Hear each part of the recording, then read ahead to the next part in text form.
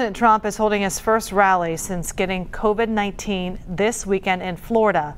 But does that mean he's really over the virus? Medical reporter Liz Bonis shares the science behind COVID-19 and when you're contagious.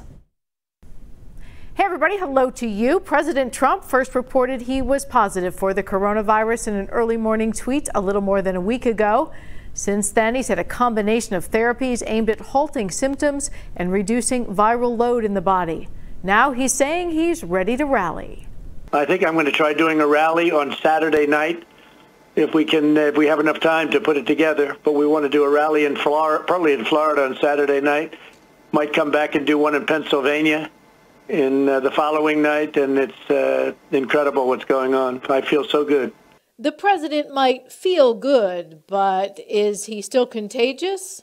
His symptoms reportedly started October 1st, and the Centers for Disease Control and America's top doctor both say the general guidelines are, when is it safe for a person to go out from the time they get symptoms? It's probably around 10 days from the onset of symptoms. So it's possible that by Saturday, October 10th, it might be safe for President Trump to return to the campaign trail and not be contagious to others.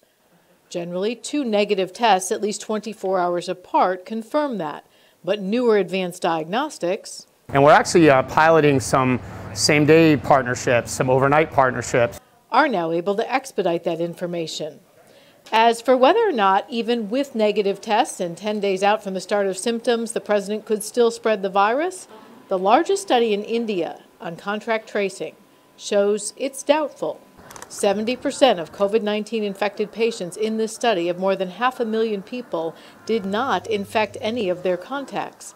Researchers found instead that 8% of infected individuals accounted for 60% of observed new infections. The people who shed a huge amount of virus, we call those people super spreaders, and they may be responsible for most of the spread within the community, and yet they may not be very symptomatic sometimes. Now, while there are reports of getting the COVID-19 coronavirus a second time, there are no confirmed reports to date, according to the CDC, of a person being reinfected with COVID-19 within about 3 months of initial infection.